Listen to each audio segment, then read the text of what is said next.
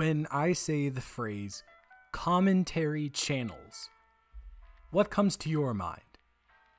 As someone who has regrettably been invested in the genre since Zaptai was a prominent figure, I look back at the evolution of the community as having two specific periods. The first period of commentary was the time when the community was filled with people who added absolutely nothing to the genre and pumped out 10+ minute content restating the exact same thing over and over again on tired and rehashed subjects that nobody should actually care about. Although there were some genuinely interesting and innovative creators in this time, such as Colossal is Crazy, Zaptai, and Mama Max, the majority of people were wave-riding weirdos who had no comedic talent whatsoever. Alas, this all changed, and the second period was introduced when a creator started making videos on the platform that took commentary videos in a completely new and different direction. And his name is Cody Co. So I want to take you back to the fall of 2016 when a little something hit YouTube that was appropriately titled The Viner Invasion. It was a hotbed topic among people who had called YouTube their home, and they were infuriated with the fact that they were going to have to share it with people like the Paul brothers, Lele Pons, and King Botch. Many creators such as H3H3, Pyrocynical, and PewDiePie made videos about how detrimental these types of creators were to the platform, and essentially made it seem like anyone migrating over from Vine was the other and not to be welcomed. Also, really quick side note, would you guys like to see an H3H3 video? Because while watching his video as research for this video, I came to the realization that Ethan is much less funny than I remembered him being. I mean, seriously, this video on the Viner Invasion, the crux of his jokes are, haha, funny man do cough, and dab is signal. So yeah, let me know in the comments if you want a video on him.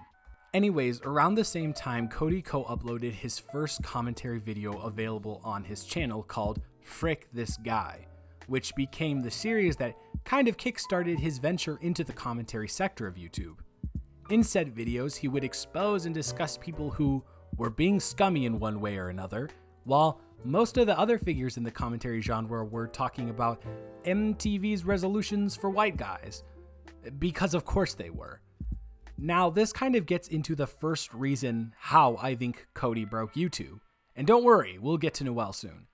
When looking into commentary at the time, it was more of a vitriolic cesspool of hatred against people's opinions, with BuzzFeed being the most common target of them all. People didn't seem to get mad over heinous things that were happening on the internet, they just seemed to get mad because there were other people or entities out there that didn't share the same opinions as them. The videos that were being made were unstructured, repetitive, and incredibly stale. In contrast, I feel like Cody completely altered the path of how commentary is currently approached by making more insightful content on things that can have a negative effect on people who actively watch the content. Also, it definitely didn't hurt that he had come from an actual background of doing stand-up comedy, which helped with his ability to craft more intellectual jokes and pace and structure his comedy, as opposed to just being a randy in their basement with no experience or nuance to their style whatsoever.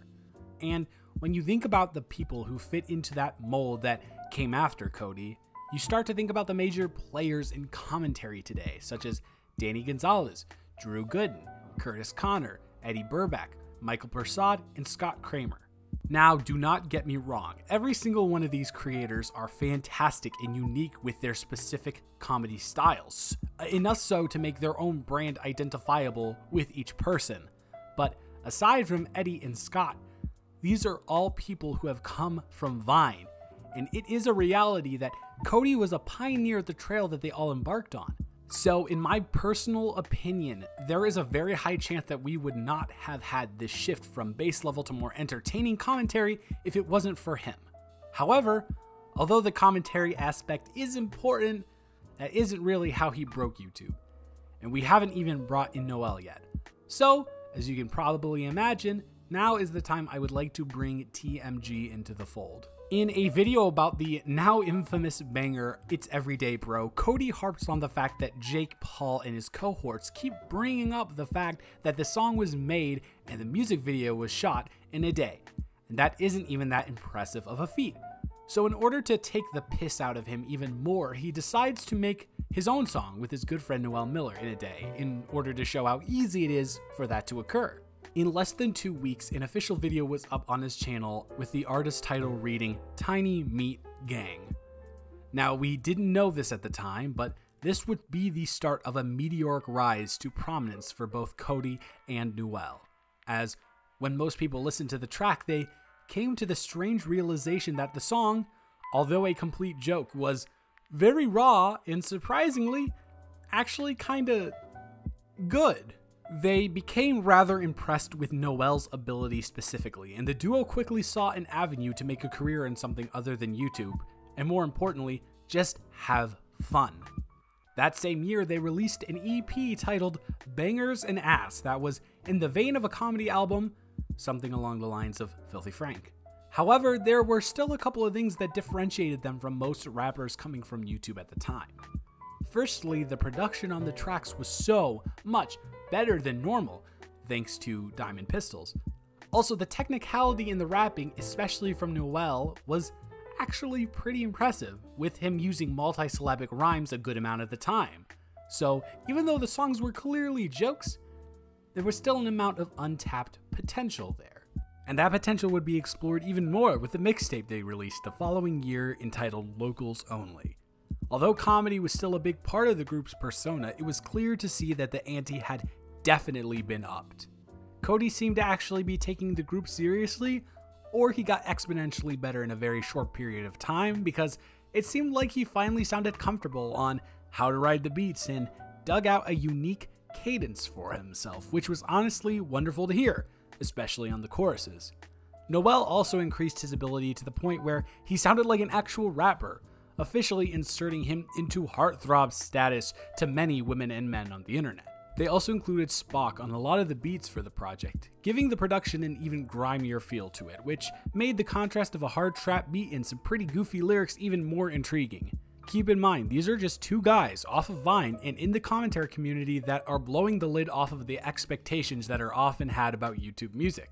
And they haven't even started to make songs that weren't comedy yet. Another factor that must be talked about in regards to these two busting the platform wide open is the Tiny Meat Tour, a venture that Cody and Noel took on for 2019, where they took some comedy acts on the road and performed them nationwide to actual sold-out crowds.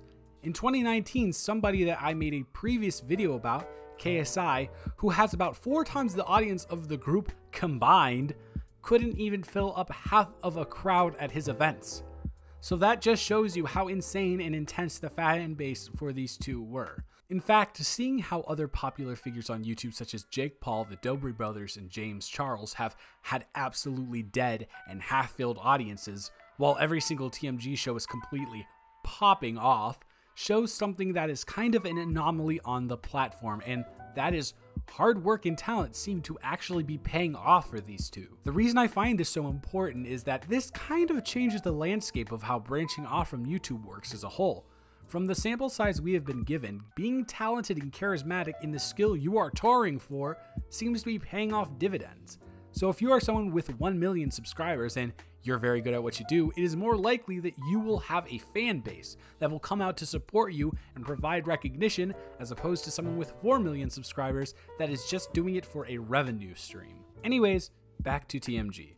Although I had listened to them pretty consistently since they started putting stuff out, I only started taking them seriously starting in the summer of 2019, when the song Walkman was released.